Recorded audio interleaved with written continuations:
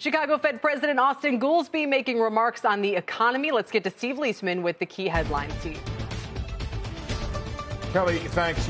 New Chicago Fed President Austin Goolsbee, who just recently took office, making some of his first comments on the economy and monetary policy and the recent banking problems, saying the Fed should take financial stress into account when setting monetary policy. Goolsbee, who's a voter this year, will say that the right monetary approach calls for prudence and patience. Financial tightening, he says, caused by banking problems could mean that monetary policy has less to do. He goes on to cite private sector analyses that show financial stress could be the equivalent of 25 to 75 basis points of tightening from the Federal Reserve. Financial stress can have a material impact on the real economy, Goolsbee says in his speech, and workers, businesses, consumers can suffer immense harm if these banking problems turn into a financial crisis. He says the Fed needs to be on the watch for the real possibility of tighter credit conditions. Now, it doesn't seem like he's completely saying the Fed shouldn't hike rates. So take a look at this quote here. Given how uncertainty abounds about where these financial headwinds are going, I think we need to be cautious. We should gather further data and be careful about raising rates too aggressively until we see how much work the headwinds are doing for us in getting down inflation. So aggressive is maybe the key there, maybe not. He says the main way to handle financial stress should be supervisory and regulatory tools that the Fed has. Situation is better, he says, in the great financial crisis because of banking reforms and higher capital and liquidity ratios.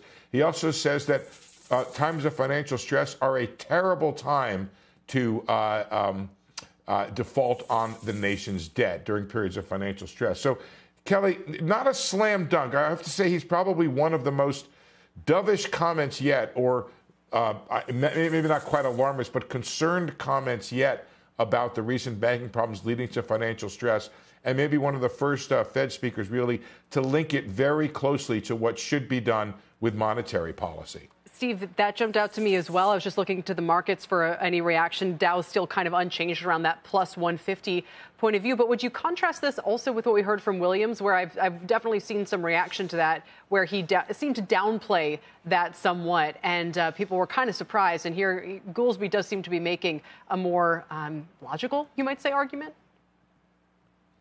Well, here's the thing. I guess I'd describe it this way. The visual thing. Williams has sort of an arm's length distance with the financial problems we've had. He says, well, they're sort of over there. We need to watch them. But my initial reaction is it's not really a very big problem. Of course, you did see that big decline in lending that we got in the Fed's report Friday afternoon. Lending remains relatively high compared to before the pandemic, but it was one of the biggest 2 week declines or 2 weeks declines that we've had since 2009 on percentage basis. Goolsbee seems to feel that financial stress is a little closer, a little more worried about it, and a little more likely to say it could have an effect on monetary policy. Yeah. I can't read what he's saying, Kelly, and say he would vote against a rate hike. He is, of course, a voter at the May meeting right here. But I guess if we see continued weeks of banking pullback, banks pulling back in lending, as well as some attenuation in the inflation rate, it sounds like Austin may be one of those people who could be convinced not to vote for a rate hike at the May meeting. Yeah, well said. Steve, thanks for bringing that to us. We appreciate it. Steve Leisman. And again, Dow hanging on to its gains.